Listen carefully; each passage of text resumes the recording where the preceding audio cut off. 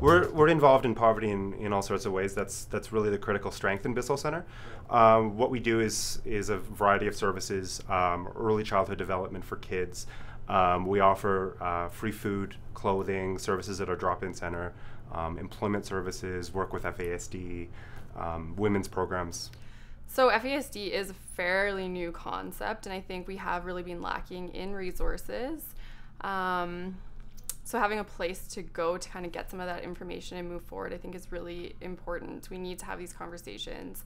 It is 100% preventable. Not everyone really knows and understands that FASD is preventable. It's not any genetic information that's passed along. It's purely from pregnant women consuming alcohol, and that can happen for a number of reasons. So we just need to have that support and that information there so people understand and can do something about it.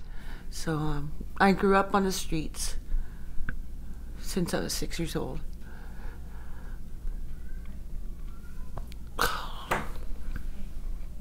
your time. And that became my way of life. And the people in the streets were like family. There's a lot of them out there are FASD, and I could relate to them, and there was just a lot of things that went on in that situation where it was like a family, and it's the way it was. I didn't care about things because I just didn't care because I didn't know who I was. Back then, nobody even knew what FASD was, so it was like, it was an everyday challenge, and it was hell. I was bounced around in the system quite a bit. Nobody could understand what was going on with me, with a lot of behavioral problems and attitude and stuff.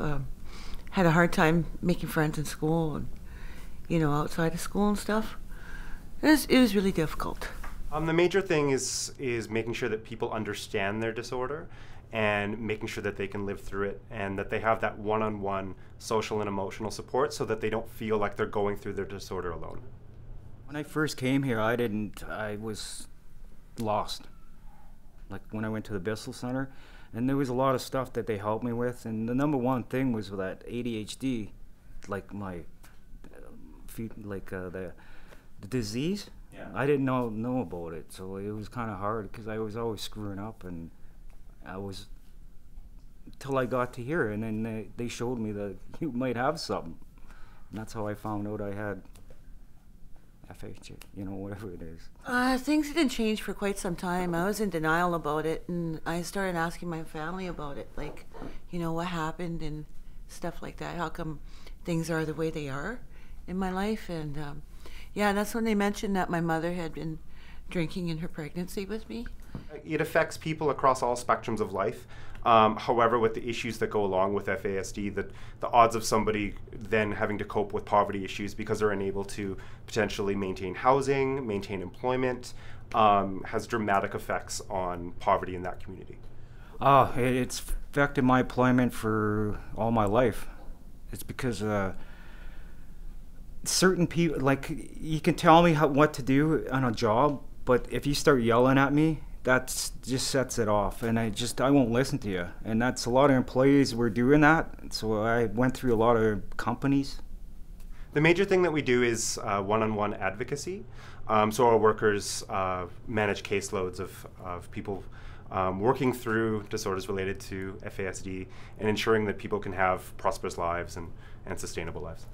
That's why I volunteer down here, at Bissell and at the House of Refuge, is because I can understand where they're coming from. And, maybe being around them, I can say, hey, man, there's help out there. Don't be afraid to get help. Don't be afraid to receive it. And it's always out there. It's all over. No matter what the situation or circumstances in your life, it's there. Yeah. I think just about creating awareness, it's really important that we do start these conversations. Sometimes they can be really awkward, sometimes they can be hard, but we just need to start talking. So whether it's to our coworkers, to our families, to our friends, we have to be really careful, I think, FASD, there's a lot of stereotypes, a lot of stigma, and we just have to be really careful not to be pointing fingers and shaming and blaming women. I don't think any woman is drinking in order to hurt her child. I think there's so much more going on, and we need to be aware of that, and we need to talk about that, and we need to provide support as a community. And I just think that's really, really important, and we have to keep that in mind.